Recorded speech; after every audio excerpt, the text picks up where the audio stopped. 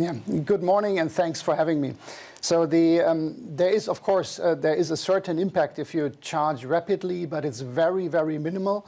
And so a lot of studies have also shown this. So there's no need to worry for the modern EV driver.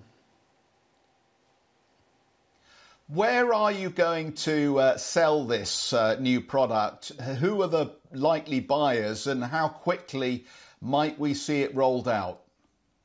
Yeah, so we are globally positioned as ABB. This charger basically serves all types of vehicles, so smaller ones, larger ones, and around the globe. So we're going to sell this. We start off in Europe by end of this year, and we continue to the United States and the Americas early next year.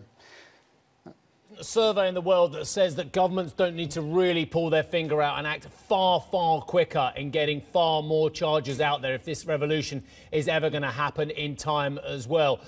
Are you getting support from governments? Are you getting support from federal authorities, from the states, from municipal authorities to say, yeah, we're going to move on this quickly because speed is of the essence, sir? Yeah, absolutely. So speed is really key.